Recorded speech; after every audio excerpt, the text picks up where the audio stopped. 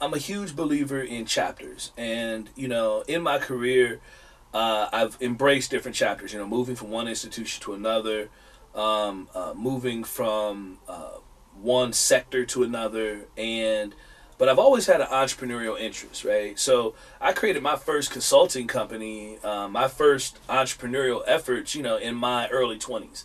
Like so many folks, I used to throw parties back in the day. And, that was my first taste of, entrepreneurial engagement, right? So throwing parties, throwing social events.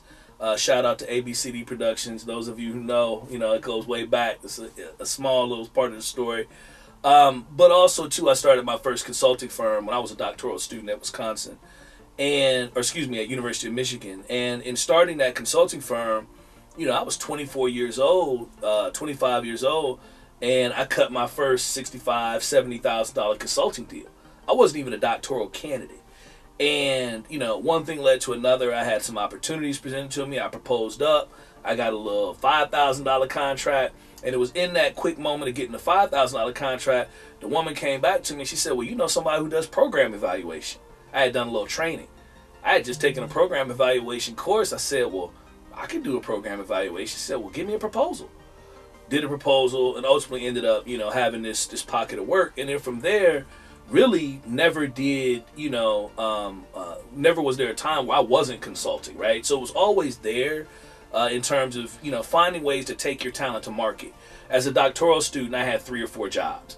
As an undergrad, I had 3 or 4 jobs. So for me, multitasking and multi-channeling revenue was always a part of who I was, but at the same time, I was moving a very traditional pathway, writing books, in the academy, get the PhD, rise up to be an executive, and I was a vice provost, associate chancellor at 34, 33.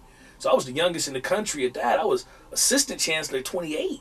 And then, moved into the nonprofit sector, was doing those things. So I had accomplished all of the things really that I wanted to do administratively.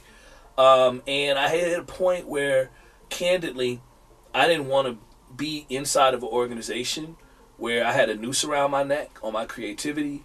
I had a noose around my neck in terms of my identity. I had a noose around my neck in terms of my intensity.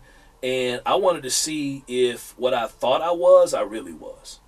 And I wanted to know, could I go out there and make it fly, right? Could I go out there and fly on my own wings to take, my heart, my passion, my grit, my resilience, my belief, my desire to be a change agent and turn that into a successful entrepreneurial endeavor that I could take care of me and my family, and I could do it on our terms, and we could have the type of impact we wanted to have in the world. And I wanted to be able to move faster and more dynamically.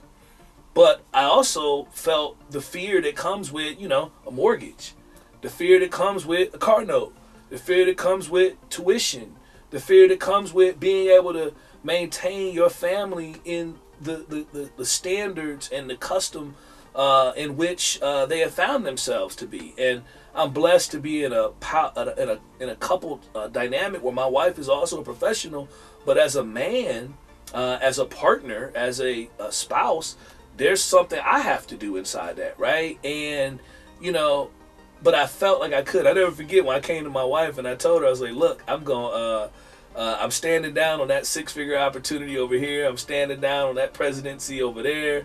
Of some iconic organizations that I had a chance to get in the mix on, and some offers that came through, and she kind of looked at me like, what? You have a chance to be president and do this and do that? And for me, I said, it was in that moment of truth, right? And I believe as leaders, we have these different moments of truth where the world presents you with a question. And the only way you can answer that question is knowing exactly who you are, exactly what you're about, and exactly what you're willing to put into a situation to be successful. That was this situation. I was being posed that question in life, and I told her, I said, I think I want to bet on me. And it was really just that direct that I said, I want to bet on me. I believe. And I had gone down to the basement of my house the day after, I had left Boys and Girls Clubs of America, and I wrote a plan. quickly. You know, I believe the greatest ideas can be sketched out in a couple minutes. Now, to really flesh it all out, you know, takes some time and resources and lots of stuff. But I built it quick, and I started working on it the next day. And I haven't stopped working on it since that time. And, you know, we've now worked with everybody from American Airlines to Harvard to, you know, the Brooklyn Nets, FedEx, Berkeley, you know, Cal Poly, you know, Teach for America. You know, we've had a chance to partner with so many different spaces around diversity, equity, and inclusion work. And hopefully we'll continue to be fortunate and continue to have a chance to grow.